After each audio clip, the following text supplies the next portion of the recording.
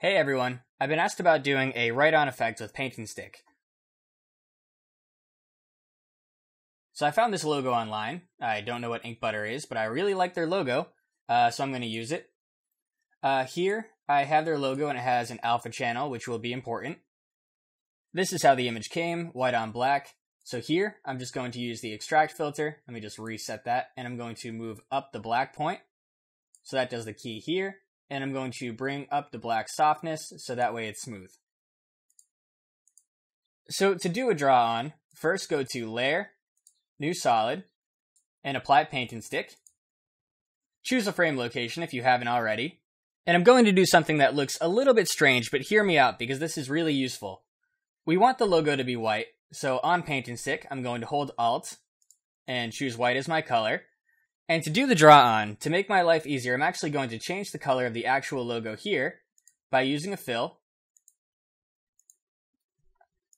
And I'm just going to use a darker gray, so you can see it, but you can't see it too much. And then with this draw on layer, I'm going to use something called Preserve Underlying Transparency. Not a lot of people know about it. I'll draw a stroke here.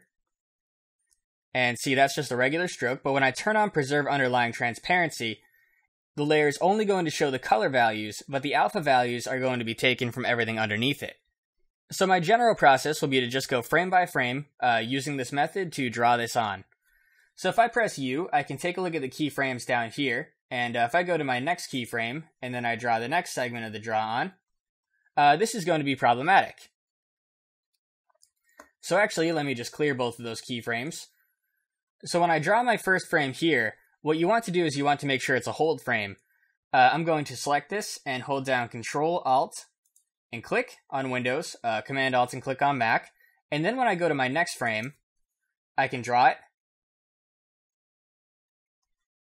And you'll notice that it's going to keep the frame behind it when you move forward because it's a hold frame, and it's just going to add on the next part of your drawing.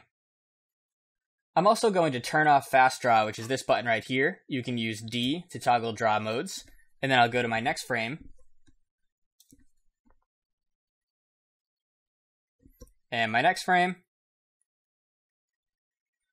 And my next frame.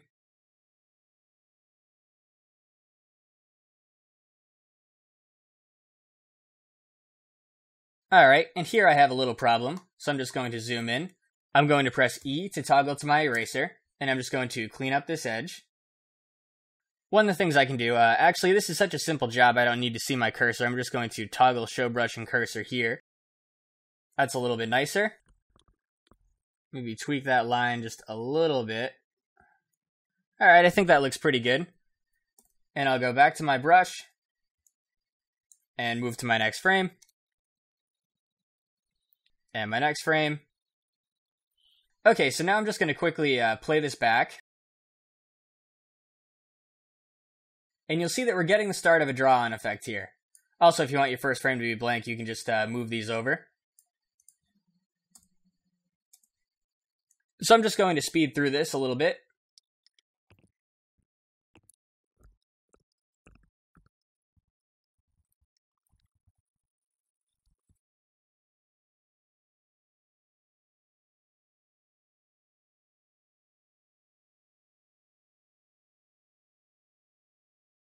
Alright, let's play that back.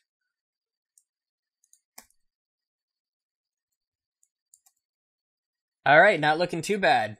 One thing I want to show real quick is what happens when you turn off Preserve Underlying Transparency. These are just all my strokes. And as a reminder, I'm just drawing them pretty loosely. And because of Paint on Transparent, it's conforming to the logo. And when I actually do finalize this, since I know some of you don't want to sit around all day to watch me do the whole thing, the way that I would probably do it is I would just take this fill and set this to black here. Like that. And that's how I complete my animation. So I'm just going to turn this back to gray. But I'll show you the main reason I used Preserve Underlying Transparency instead of using an alpha matte, because I'm sure that's what most of you were thinking was probably do something like this, use an alpha matte here, and wipe it on. Now that could totally work, but I always like to keep everything in one comp, so actually what I'm going to do is make a new solid, apply painting stick. And the nice advantage here is that I can start drawing on a different letter here, and because I'm not using a single matte, I can use 2 layers at once. So I'm going to toggle on Preserve Underlying Transparency, and I'll start drawing down here on this B. Again, I'll shut off Fast Draw.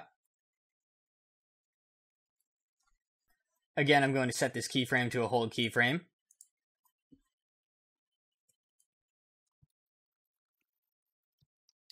And move to my next frame.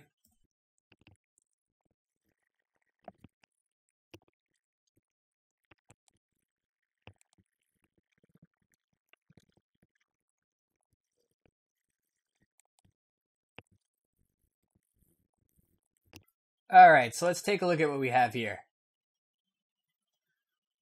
Okay, not too bad.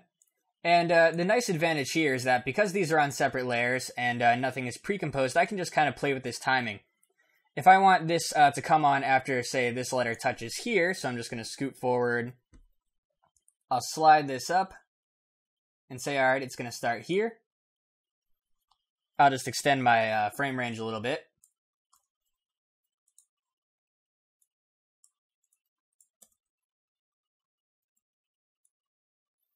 Cool.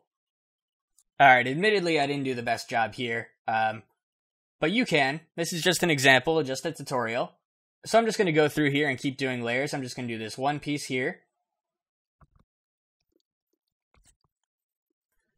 And actually what I might want to do to save time is just duplicate this layer over so I don't have to do my setup again. But anyway, moving on to the next frame.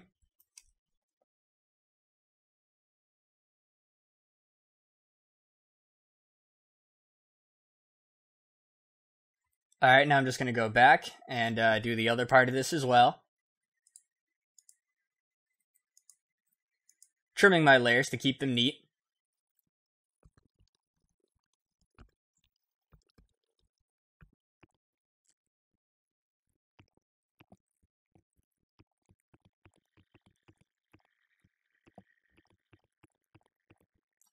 Alright, let's play that back.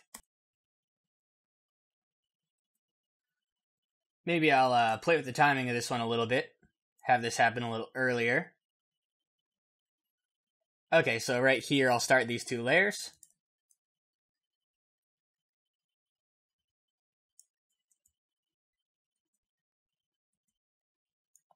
And of course I'll just make sure to extend all these layers so none of them shut off.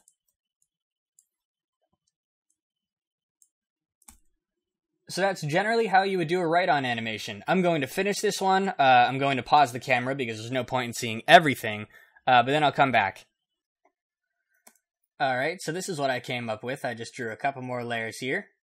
And now I'm going to set this to black.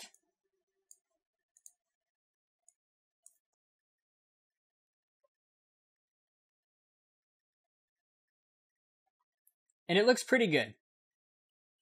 So for the last finishing touch, let's say I wanted to put in a background and I didn't want it to be just black. And I'll just put on a ramp.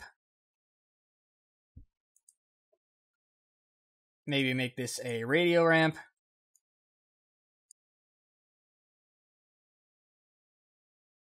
Okay, good enough for example's sake. So now when I take this background layer and I move it to the bottom, we're going to have problems. Well, the issue is that now we have a solid alpha here, now that we have this background on here, so everything with Preserve Underlying Transparency is going to show up in its entirety. Well, all you have to do to fix this is take all these layers here, all these matte layers, and pre-compose them. So now if we just go into here, you can't see anything, but now you can shut off Preserve Underlying Transparency. So now you're getting the matte animating on. And then back in your main comp, just take this ink butter logo, set it to alpha matte.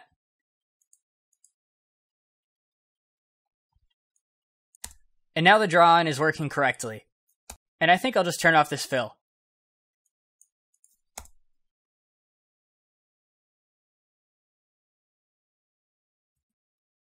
Thanks for watching. You can find more tutorials at aescripts.com/paintandstick.